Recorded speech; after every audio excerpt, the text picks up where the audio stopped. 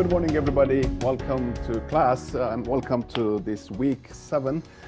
We are on October 5th today, and we'll start a new series of topics. And it feels like it has been a long time ago, but on Friday was when we had kind of a milestone, and we talked about semester projects and kind of marked the end of the series of topics we covered before. And so today we will start, and this is a good fit, we will start a new topic on machine learning.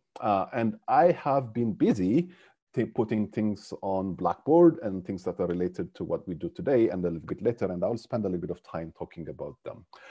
And so I know this week is also something that coincides with a few other things, and so I want to acknowledge that, and I will mention what those things are.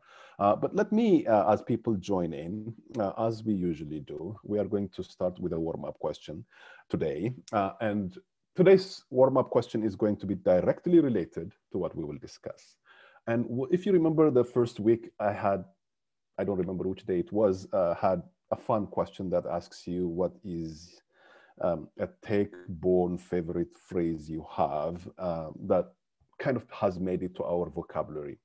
And there were some very interesting, insightful things. But today's topic question is going to be somewhat related to that because we're going to talk about machine learning.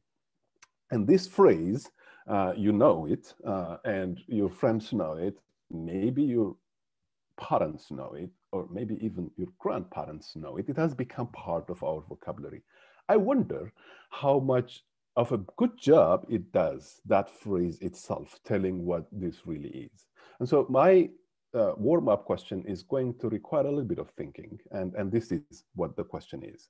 If you were to describe machine learning with 2 or 3 other words, a phrase, what would that phrase be? Come up with a phrase that describes what machine learning is. You could use one of those words, learning or machine, but I prefer that it is completely different from those two. What would your description of machine learning be? 1 word, 2 word, up to 3 words. And so it's a fairly complicated way to say this, and I have always picked somebody to type up the warm-up question, and I have an algorithm I run in my head to draw a random name. So today's name will be Taib. Taib, if I'm saying your name, if I'm not pronouncing it correctly, I'm sorry, but that's the name I picked today. And he's among the ones who have logged in early today. So that is my random pick in my head, the random generator that picks a name. You go ahead and type it, and you will type it 1 more time. So the question is, if you were to find an alternative phrase to describe machine learning, what would that be? You are allowed to use up to 3 words, but not more. That's the warm-up question for the day, and I will take a look when you are done, okay? So I hope you have all been settled and you are ready to start with what we will be discussing today. And let me go get started. Let me begin by taking a few moments, and this is something that I have said already. We've got quite a number of things to cover, and I will try to cover as much as I can, and if we don't finish all the slides I have for today, that should be okay, but I will go at a faster pace. So let me first make some announcements, and I will try to be as quick as I can on this one. I have updated the syllabi. The syllabus were there. As you know, we've got 475 and 575 students taking this class. And so there is no change in what we are going to cover in the course. We have done some time. We have spent some time having to look at what you said in the initial pre-course survey. And so there is a general idea I had. And so there is no change in mind. But there was a change in order of topics we did. And so we brought up the data visualization topic much earlier than one was originally shown on the syllabus. And I've told you that I would update it. And so I did get the time to do that this weekend on Friday, I think it was. But I have updated the syllabi and they are posted. So if you have gotten this 24 hours update you get from Blackboard, there might have been so many things that have happened. One of those was around the syllabi. So the order of topics is updated. Data visualization is moved up. There was some kind of rough schedule I had for assignments, but we did better than what I thought we would do in the beginning. And so I changed what the assignment schedule was shown to be on the syllabus. And so that's the other update. The project is now out. Friday is when we discussed. And so there were milestones and there were some dates that are associated, project proposal, progress report and final report. Those are indicated now in the syllabus, so you've got a copy. These are on Blackboard. We're not going to go there today because we want to save time, but it is updated.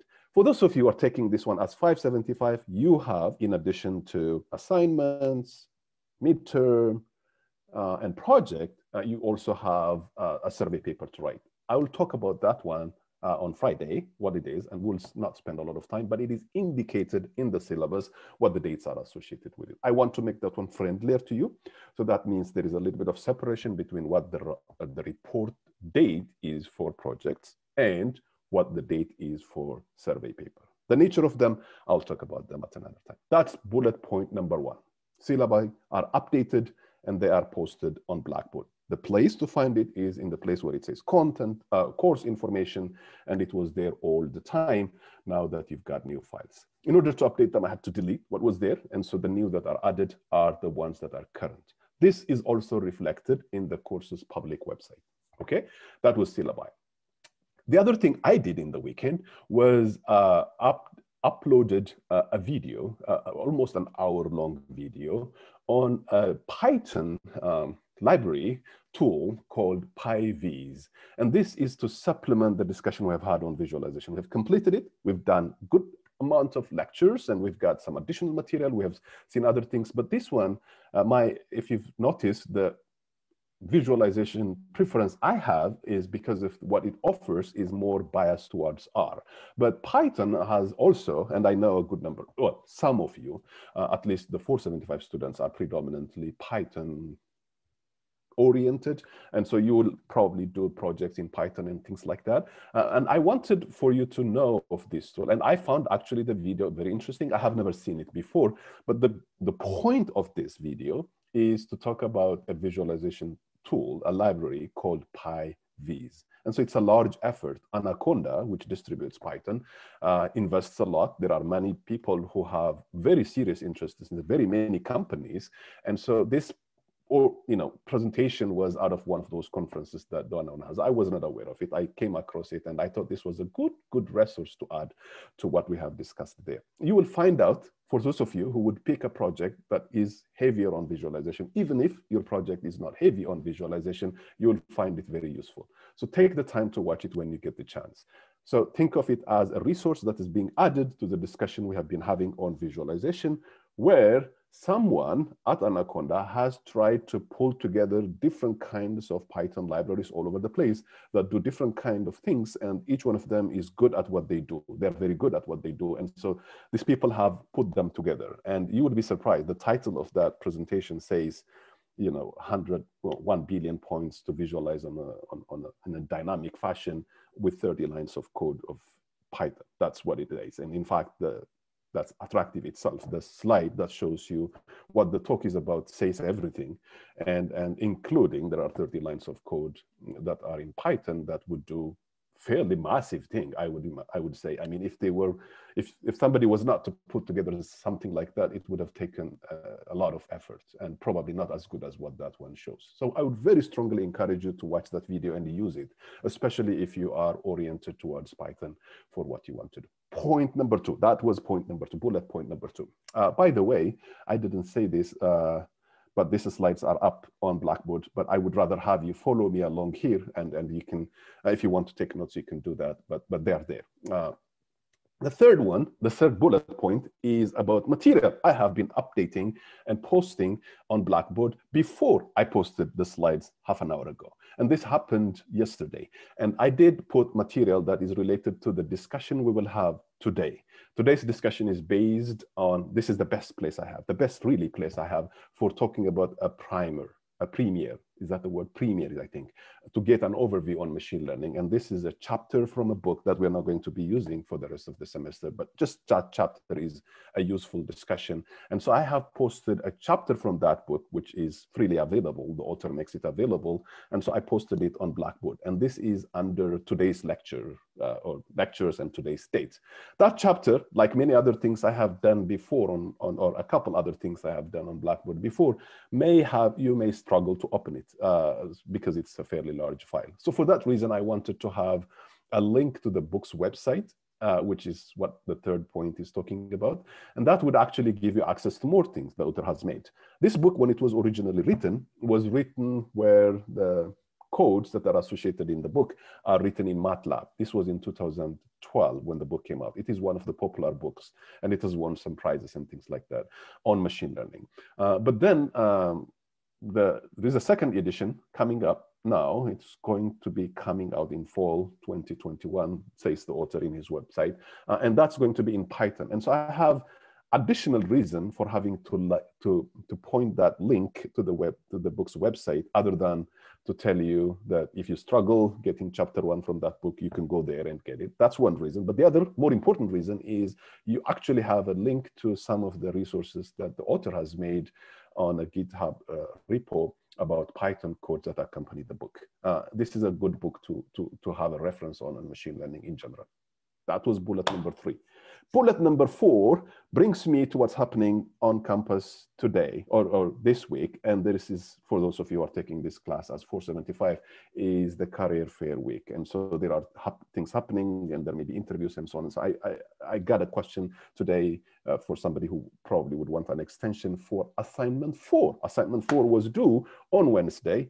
Those of you who are ready, who are almost ready, please go ahead and do that. But for those of you who would need time and we would also to participate in the career fair that happens, I have extended this by 2 days. We don't have a whole lot of room for extensions, and I would like to keep us on schedule, which we are doing in a good way so far. And therefore, I can't extend this any further than this. And it's probably going to mean a lot for you to get those 2 days of extension. So assignment 4's deadline is extended from Wednesday midnight to Friday midnight. Friday is October 9.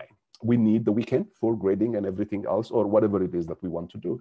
And so that's the time you have, but you got a 48 hours extension for assignment 4. And I know some of you have started submitting. That was bullet point 4. Project ideas document I went through on, I talk about project setup, and then I talked about project ideas document, and I told you it is dynamic, and it is indeed dynamic. And so there are a couple ideas I am adding, and so they will come out, and I would expect an updated version. I don't want to keep posting things that change every time. So let me take the time that I want to refine one more idea or add one more idea.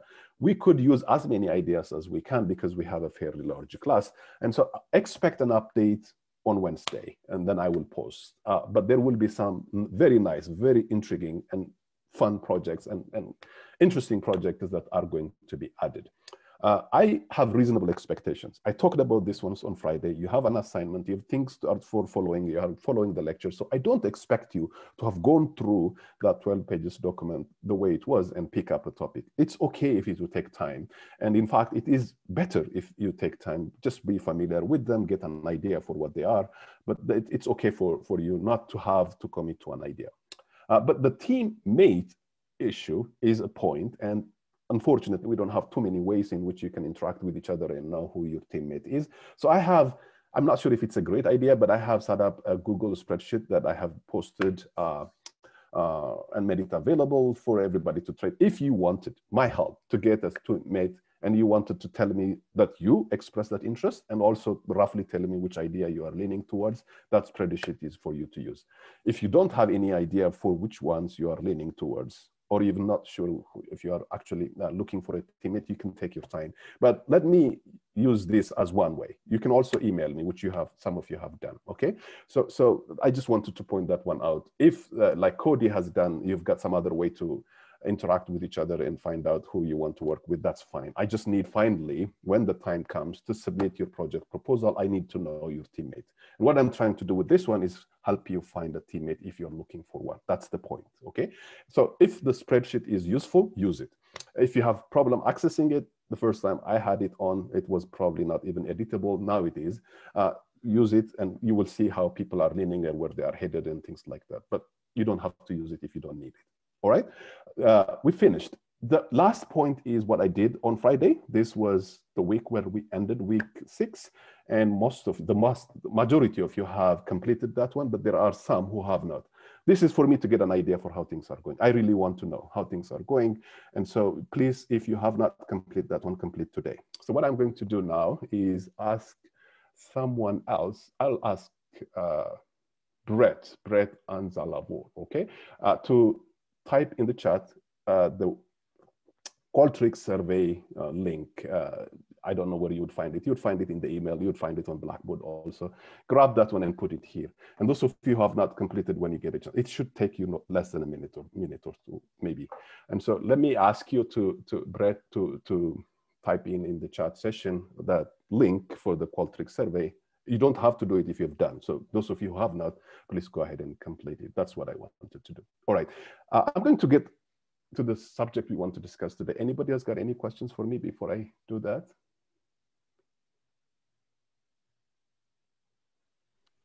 Yeah, just one question.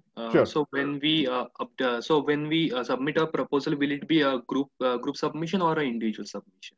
Yes, so that's a good question, actually. So we will create, just like the assignments, a way for you to submit things on Blackboard. If you know your teammate, you can mention that, and one submission is enough. What I don't know now at this point is to allow people to submit in group, which means there will be less than the number of students' submissions. Now you will have, if you have a teammate, you submit one, your teammate doesn't need to submit another one. But because I don't know who the teammate is yet, I can't create a submission that would help me know, here's team 1, here's team 2, here's team 3. We haven't come there yet. So one submission per team is enough, and it doesn't matter which person is submitting it. The grading, it's not grading really, but the thing that you would get feedback from me is whether it's approved or not. And then I would make sure that you get to know that, including potentially a change of a teammate, some reshuffling or something like that. So one submission is enough per teammate, and it doesn't matter who is submitting it.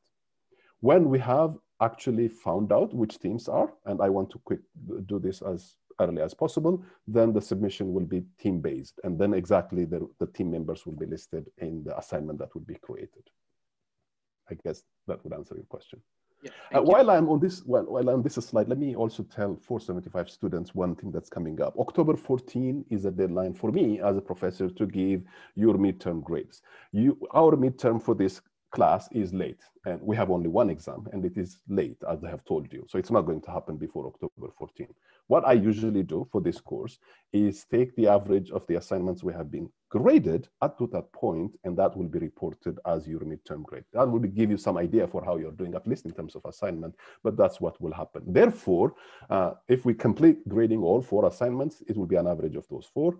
If not, then it will be the average of 3. And therefore, the dates are important for us for that reason also. And so keep that in mind. I know that some of you also would have midterms for that reason this week, and I appreciate that, and I understand that we don't have a midterm, but we have busy, and I don't want you to be lagging behind on the topics we are covering. Any other questions?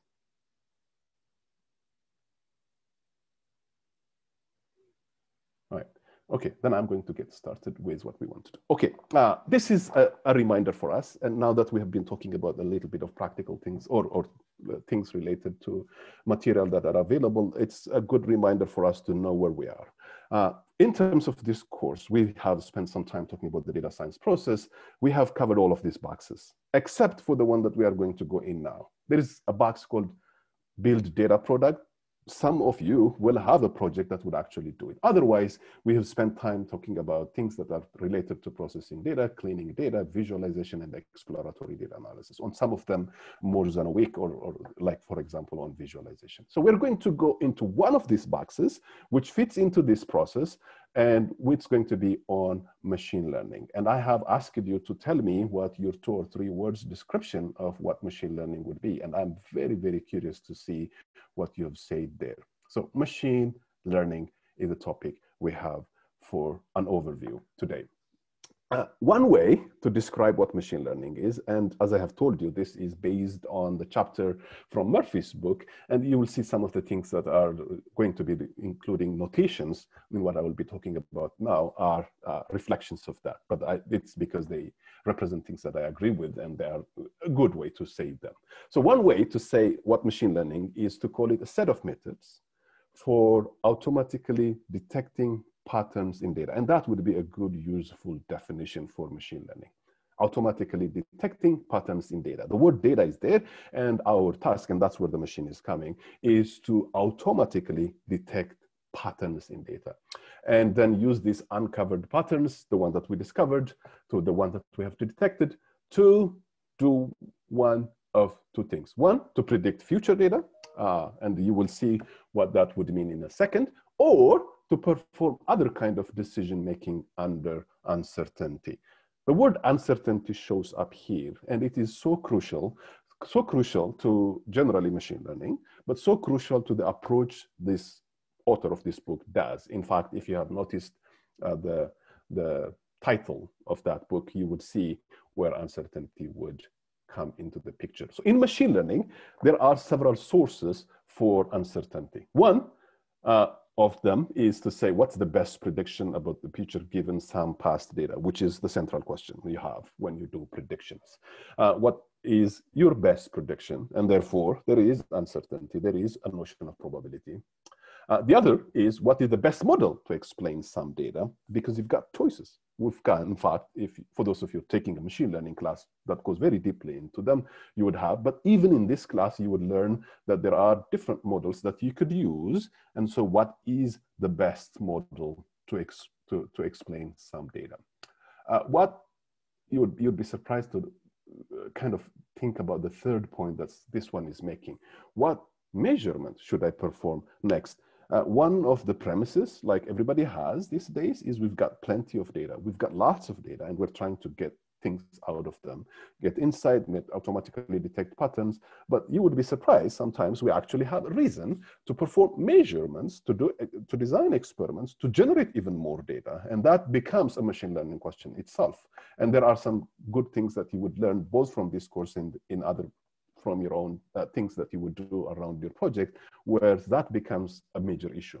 So a probabilistic approach is taken to deal with this because there is uncertainty. And all of us now, by now, have had some background one way or another to appreciate why we need a tool for this, and that's called probability. So the book emphasizes us very heavily. It's not all approaches, all people, or way of thinking, all frameworks that this approach is emphasized very heavily, but this book does do that, and for a reason. And that would allow kind of to have a view in which you are not necessarily ad hoc. You're not necessarily saying this method works, and why? Because we've tried it and it has, here are the different places where this one has worked. You would be able to reason around it in a much rigorous fashion if you have a unifying way to look at them.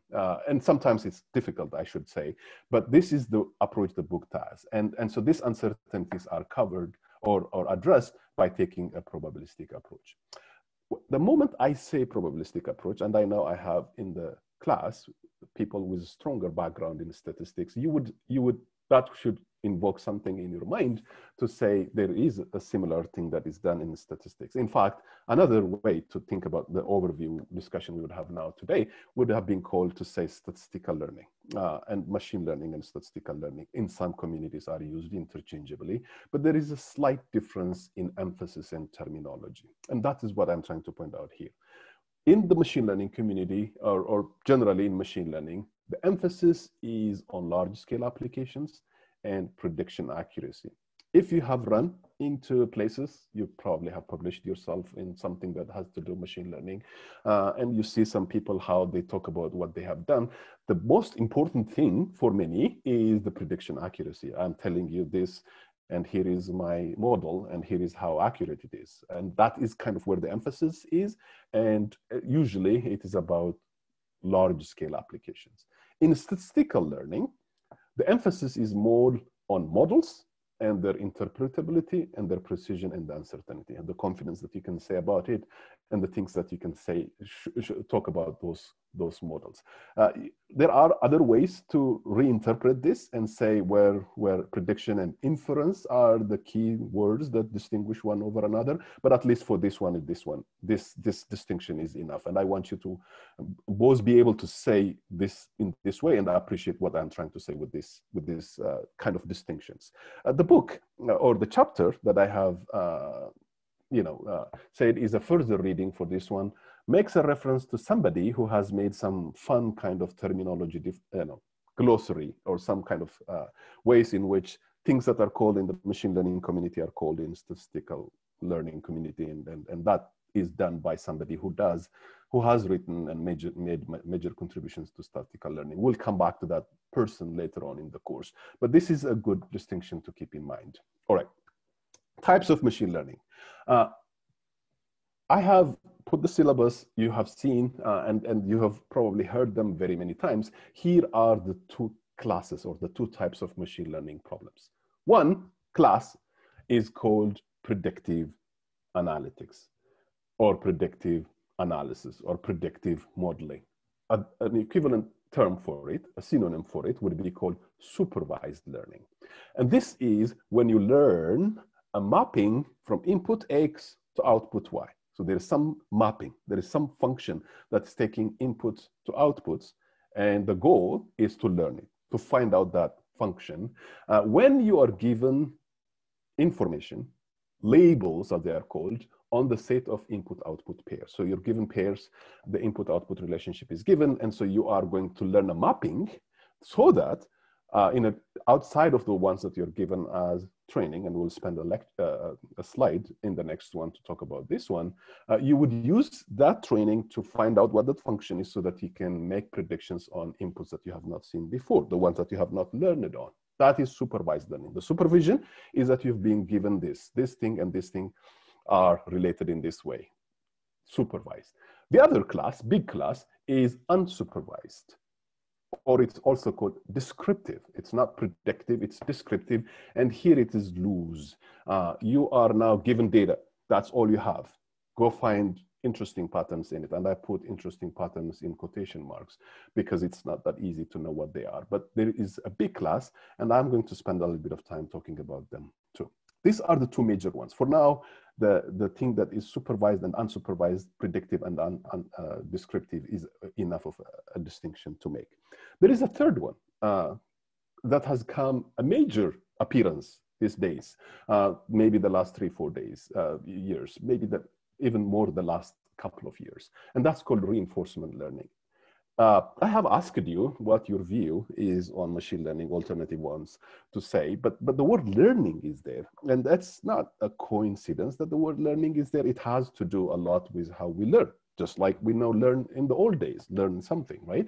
And so when we are in the realm of supervised learning, we are provided examples. Here is one thing, here is another thing, here is a third thing, here is a fourth thing, and this one is called this. You know, all of these things that look like this are called houses. Some of them are, nice looking castles, and others have some other older architectures. But whenever you see something like this, it has got a window, it has got a door, it's a house. You may teach your kid like that, right? Or your sibling younger than you. That's supervised learning. And then there is another one that is not supervised, and we'll say what it is. And so you're left, you're not given examples. But there's another way we teach people. That kid, that example I told you earlier, you tell them, to behave in a certain way. And when they do that, you reward them. You give them an ice cream. Your effort is rewarded. And so they would learn that this thing, okay, so if I do this thing, I get a reward. And if I don't, I get penalized for it. And so there is a score, there is something that they want to achieve. And that type of learning is called reinforcement learning. It has become a big field. We're not going to, unfortunately, in this class, not going to spend we're not going to spend any time discussing it, but it is a big field on its own now. So what we will cover instead will be supervised learning and unsupervised learning, but no reinforcement learning. Let's go to supervised learning now and unpack a little bit about what that one is. When I discuss this, it is very likely that some of you are very familiar with this. It's very likely that there are a good portion of you who are new to this one. So both ways, just follow along with me, and maybe there is some precision you would get in your own understanding, and especially the terminology that I would be using now and the notations that I will be using now. That's probably important to know. So we are in the realm of predictive learning, and what we will be doing when we do predictive learning, supervised learning, is learn a mapping from inputs to outputs when we are given a pair. And that pair, for the purpose I have for this lecture, we will call it a D, and that's the notation we will use. The set D is called the training set. People use it all the time, so this is my training set, and we'll call that one a D. So in the simplest setting, the training input is a d-dimensional vector. Don't worry too much about what the thing is. It's a vector is probably the most important thing. The most common thing is for the training set to be a vector, and it's got d dimensions. And this could be, numbers, for example, the height and weight of a person. These things are called, to just go back to the slide I had a couple of slides ago, where we had statistical learning and machine learning communities. Actually, the names of these things would also reflect which community you're coming from. In the machine learning community, these are called features. And this is a big topic, by the way. Sometimes you have them, they're there. Sometimes you'll actually to extract them so that they become meaningful. We'll see one example today already. And so these are called features. The things that are in your input, in your training, it is a d-dimensional vector, and each one of them could be a number. For example, these are called features. They're also called attributes. That will be a name that you would probably mostly hear in the statistical learning community. If you remember Stephanie's guest lecture, she was saying covariate so many times. I'm not sure how many of you picked up on that word. That's an alternative name. And there is a reason why it is called covariate. There are 3 different names for exactly the same thing. Features is probably, I would bet, 90% of this class would know things like that. Here are the features, here are the features, here are the features. So those are your input. In general, these features could be complex structured objects. They just don't have to be just numbers. They could be an image. They could be an email. They could be an entire time series. They could be a shape. They could be a graph. A graph here, I mean a network. So it could be arbitrarily complex object. The output is also called a response variable. That would be the name that statistician would like to call it. It would also could be anything, but the most common thing is for each yi to be either a categorical or nominal. These are synonyms for some finite set. It got different things to label things from, cat, dog, some other animals, right? So categories, right? Labels, and they don't have anything in between. So this is one type of data variables we have seen in the beginning of this course. And so that could be one possibility. The other is each wi is actually a real valued scalar. It's not a categorical value, but it is a number, 28.7 or 98.6 or some 1,258. Those are real valued scalar values. So one way to think about this one is, what is my output? Is it a categorical value or is it a real valued value? That itself now brings me to say the 2 major ways in which we can think about supervised learning. Whenever that yi is categorical, the problem is called classification, because we are now trying to say this is which class it belongs to. The word class there is category. Or this is also called pattern recognition. So I am sure some of you, when I say what machine learning is, I have a gut feeling, I haven't looked at what you say, but someone might have said pattern recognition, which is not a bad thing to guess. Or you might have said something else. So when it is a classification, when the yi's are categorical values, the problem is called classification. When the yi's are real valued, the problem is called regression. That was supervised learning. Unsupervised learning, we are not given examples, a pair between xi and yi, and we are going to learn a mapping, a function, which we are going to say here is the one that was model what we have seen, was what we did in supervised learning. In unsupervised learning, we don't come with a function like that takes inputs to outputs. Instead, we discover knowledge. We discover patterns in the data. This problem, when you think of it, is ill-defined, because now it's up to me to say what it is that I'm going to find it. That doesn't make it easier. In fact, it makes it harder, and there is no metric to measure what one is. We will see things that are associated with this that would help us come up with models that would help us define metrics in return to talk about unsupervised learning, but it is not a well-defined problem. So let me give you some examples on supervised learning, and we'll begin with classification. If you look at the topics we have as we go through the syllabus, we bring regression first. We have seen 2 kinds of supervised learning problems, regression and classification. Regression is when your yi is scalar value, real valued, a number, and classification is when your output is going to be one of many types or classes, right?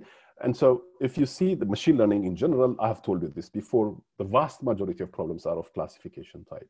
And so there is less, but we want to discuss regression first because some of the methods we need there are a good starting points. But here I would start with classification first.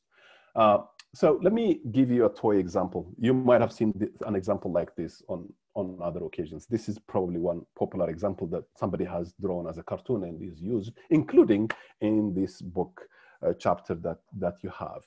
And so think about these objects that you see now that have got different shapes and different colors, and they have been labeled. And so they have been given classes, and the classes we have for them now are called 1 and 0, yes and no. And so you see these objects that are given, and the figure that you see on the left, and what you see on the right is your training example, and this is called a design matrix. So the matrix has got the features, which we have said are attributes on the columns, and it has got these examples, the examples that you see on this drawing, and not all of them are shown, but some of them are shown. This comes close to what a data frame is. You've got this observation or cases on the rows, and you've got the values or attributes on the columns. That's what this design matrix is. And so this one has got a size n by d. N is how many cases you have, and d is how many features you have. And you can see that it's color and the shape, and there is a size. And what you see on the right is the label. That's a vector. Now you've got something that would correspond to each of these cases. And so the examples we have got a 1 and a 0. And the question now we have is on something we have not seen. So the thing that are in the inner boxes are the ones that are our training example, the training set. And we know what they are labeled as. We know some of them are called yes, and some of them are called no. And what we are going to do is when something new comes, like a crescent, a blue crescent, or a donut shape with the yellow color on a blue arrow, what are we going to classify it? Are we going to classify it as a yes, or are we going to classify it as a no? This is done by having to come first, assume that there is actually a mapping that takes these x's, the objects that you see here, and gives them these labels, 1 or 0, and that's my y. So y equals to f of x is a function that we assume exists, and now we're going to find an approximation for it. And I'm going to use this mark like a prime. It looks like a prime, but I don't have a good way in PowerPoint to show a hat, but actually in the book it shows, or in this chapter that I posted, it has a hat. And so y has a hat, and f also has a hat on it, to just say that you are trying now to come up with a function that would approximate what we assume to exist, so that we would use this approximation in proxy of the one that we think lies under it, and it will do some job on classifying the objects that we are now yet to see.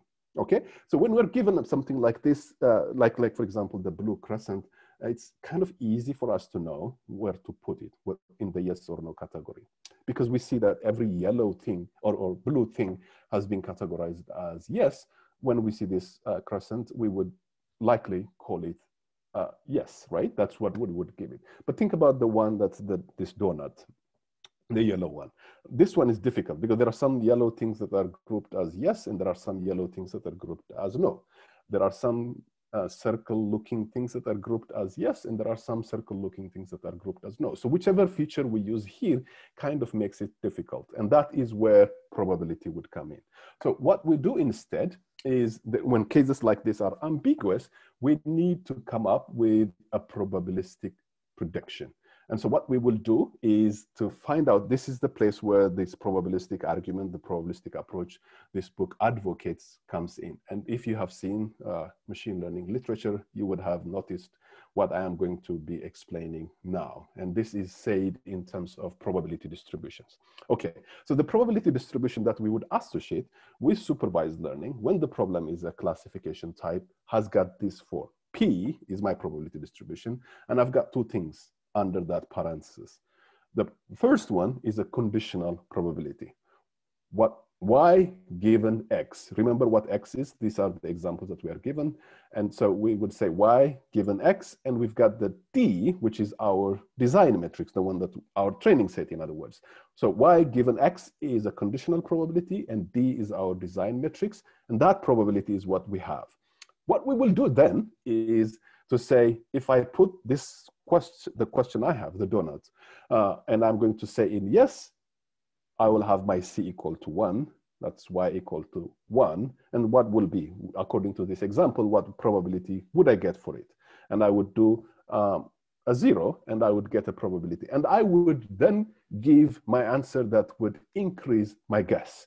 And that will be my best guess. So the highest probability, then the answer I would give is this yellow donut is yes with this probability, no with this probability. And the one that's higher, I would give it. But that is what this best guess situation means. This is also called, this is the mode of the distribution. When you have the conditional distribution, the probability distribution in this fashion for the design matrix D, this is also called maximum a priori, is I think what the MAP stands for. You get an estimate like that, you get a number, and that's what you would predict. This is how classification works when you view it as a probability prediction.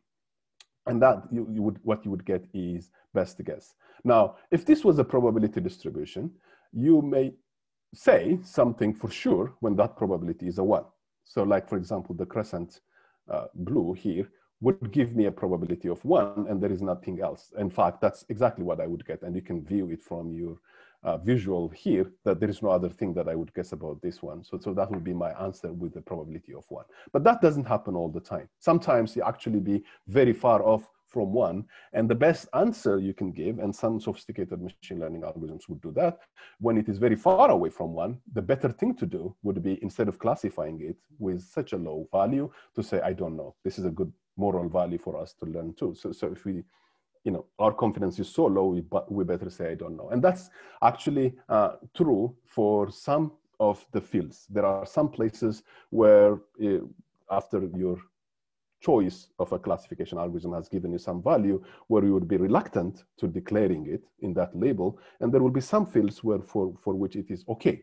So if you are in medicine, for example, you would be very, very careful about associating some diagnosis, with the probability that's low. But if you are in trying to get, attractions on a website, and you are going to predict this user is, your desired group, like, a certain age group and a certain preference, you're okay. If you make a mistake, it's not going to be that disastrous. You will be okay. But if it is something that requires higher accuracy, you would have. So this probability associated value will also determine what action you will take. If I had time a lot, I would have told you about Watson's story. Watson is that IBM machine that was made, and then that beat Jeopardy. One of the places you would probably have some other occasion to learn more about it. One of the things that it did was good at was to know when not to buzz. People are usually, buzzing for an answer for a question if they think they know the answer. But Watson was calculating those probabilities so judiciously, and so it would buzz only if its probability is high enough, and therefore it would avoid having to lose points. And there is some things about smart ad selection system. Google does this these days more with click-through rates, where probably much of the same idea is used. Okay, let me give you some real-world examples of classification.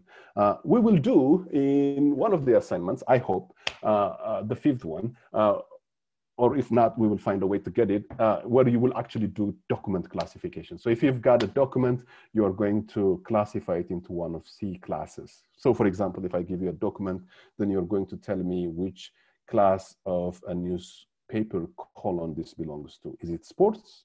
Is it news? Is it business? Is it obituary? What would you do to classify documents of that kind? That's a major problem. A smaller or a variant of that problem is to detect whether an email is spam or not. That is document classification.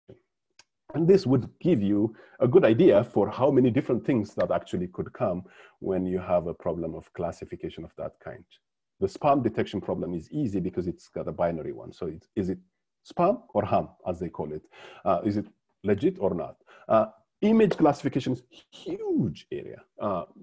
You can imagine starting from X-ray detection to everything that you see, computer vision and things like that, where you have to classify images. You can take it one step further and then say not only classify images, here is a house, here is a traffic light, here is a tree, but also detect.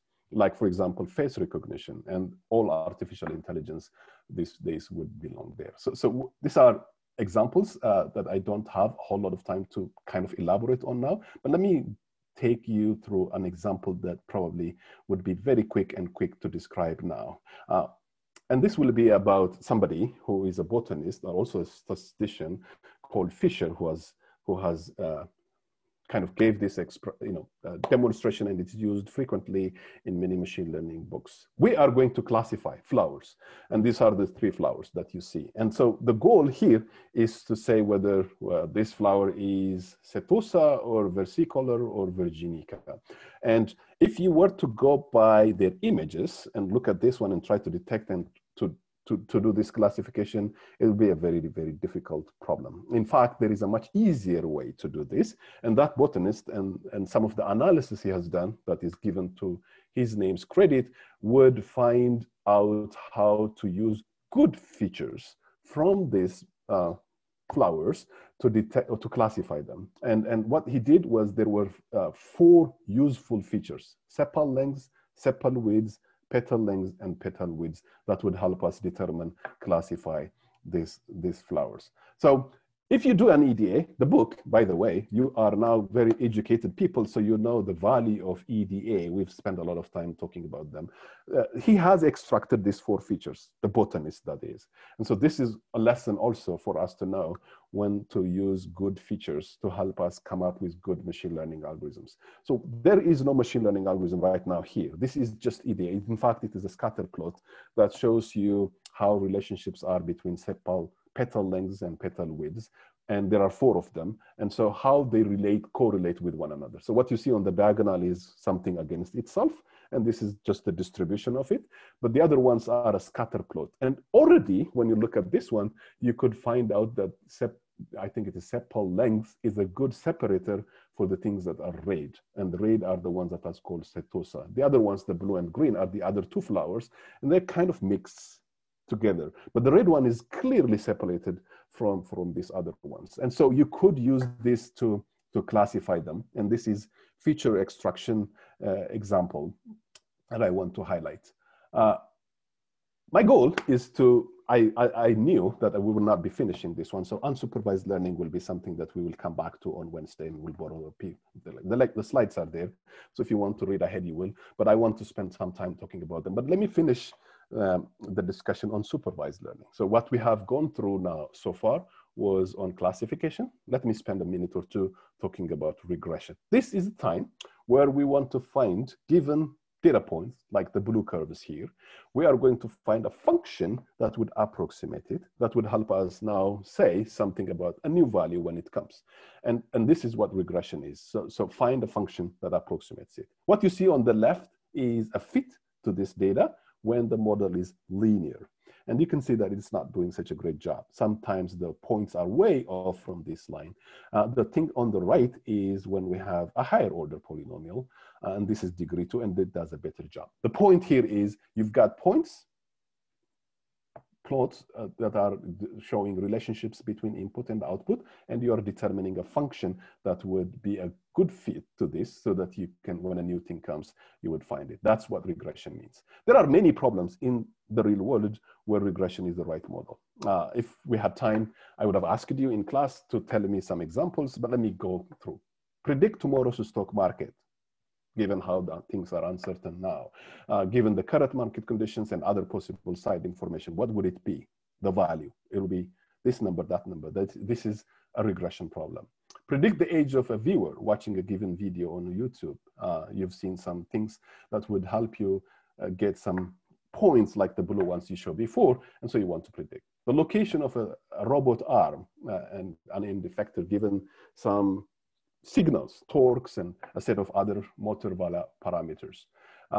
Predict the amount of specific antigen, prostate-specific antigen in the body has a function of the number of different clinical measurements. You can get a sense for where I am headed. These are examples picked up from that chapter, but they all touch on different fields or different areas. Predict the temperature at the location inside a building where you have weather data, time, some sensors around the doors and things like that, okay? This is the place where I wanted to stop. And next time we would pick up on, and we've got the slides already, on unsupervised learning, and that will give us a good introduction to some of the topics that would come under unsupervised learning, which is what we would cover after we are done with a series of topics on supervised learning. And we would be looking at algorithms in each one of those. The point now is to have a premiere, a discussion around this. Okay, we are almost time up. I can take a question if you have a quick one.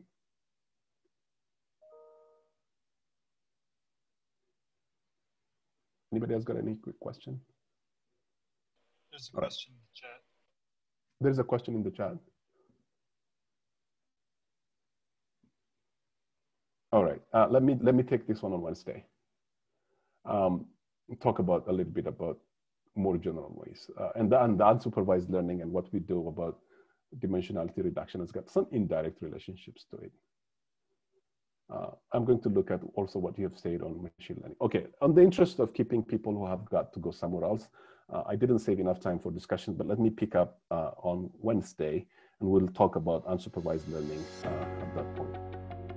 All right, I'll stop here.